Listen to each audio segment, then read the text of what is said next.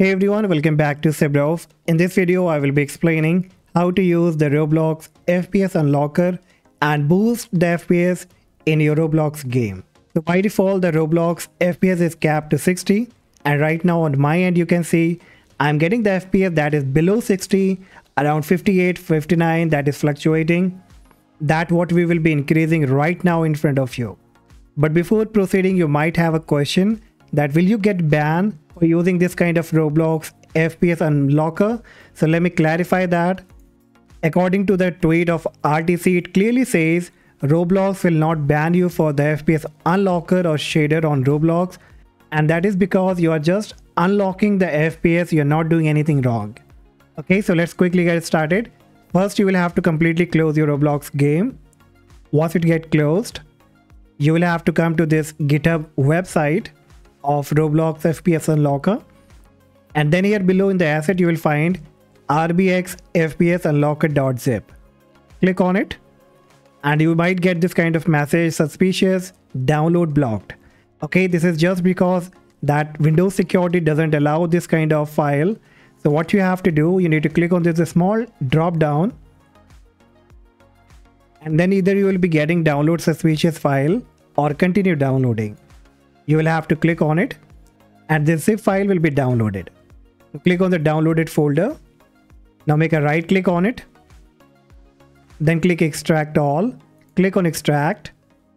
And once it will be extracted, you will find this kind of icon of rbxfpsunlocker.exe. So now what you have to do, you just need to drag this to your desktop. And now you have to make a double click on it. The black window will come up and it will automatically get disappeared.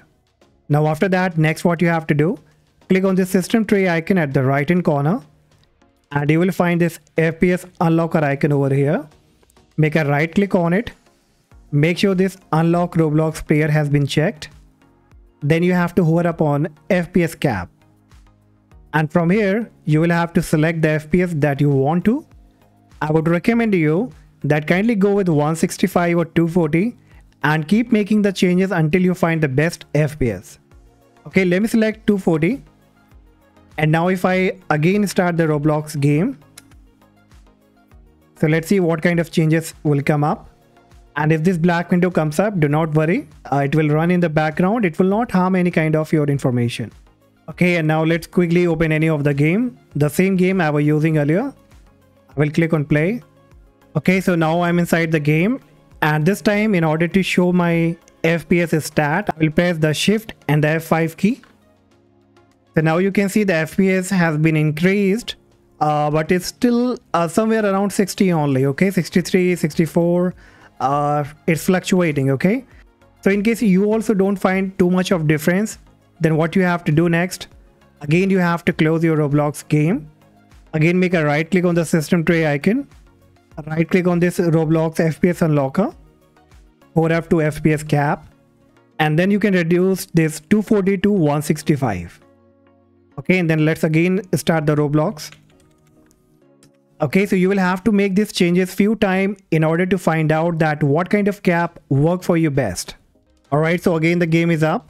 Okay, and let's see that this time what kind of FPS I'm getting. Okay, so now this time you can see I'm getting somewhere like 85, 90.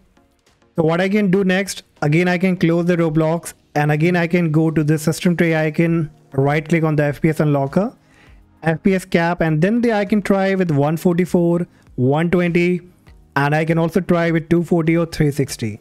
So with whichever FPS cap you get the best FPS, you can keep that selected and then you can enjoy your Roblox game. So that's all guys for today. Hopefully you enjoyed this video and found this helpful. And if yes, do not forget to like and subscribe. And I see you in the next video. Bye bye.